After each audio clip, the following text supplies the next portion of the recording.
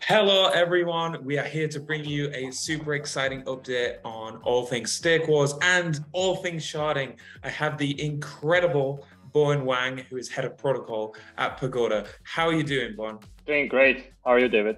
I'm brilliant, man. Thank you so much for asking. Look, so we've seen a little bit of demand from the community about updates on sharding, what phase we're at, how it's going, a little bit about stake wars. So let's start with stake wars. Can you tell us a little bit about what it is?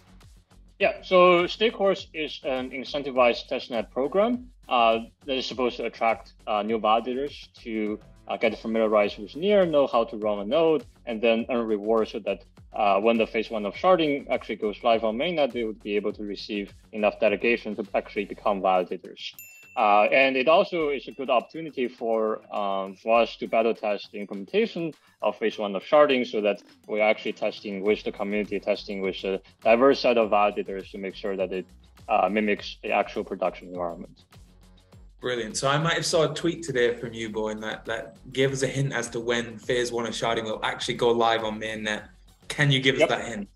Yeah, yes, I was actually just going to mention that. It's very exciting that the mainnet release just went live a couple hours ago. And then we're entering this process where validators would vote by adopting the new version. And that is expected to finish by September 28th.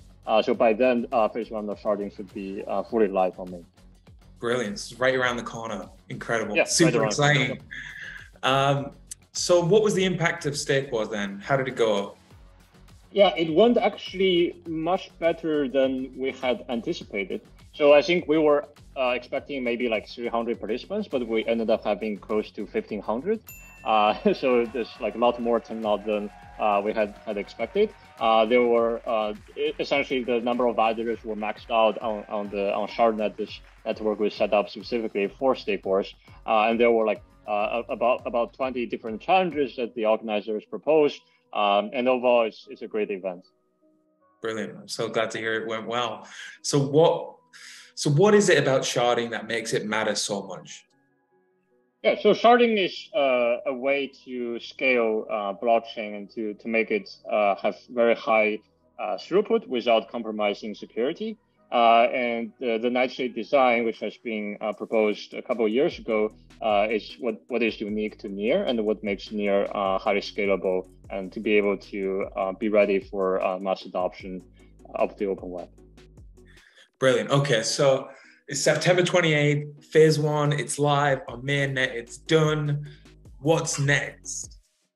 Yeah, so phase one is actually the second phase of a four-phase plan to launch a fully sharded, highly scalable system.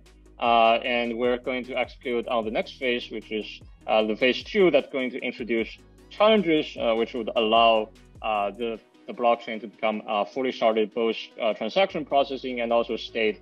And that would be like a really huge milestone for the entire Near ecosystem.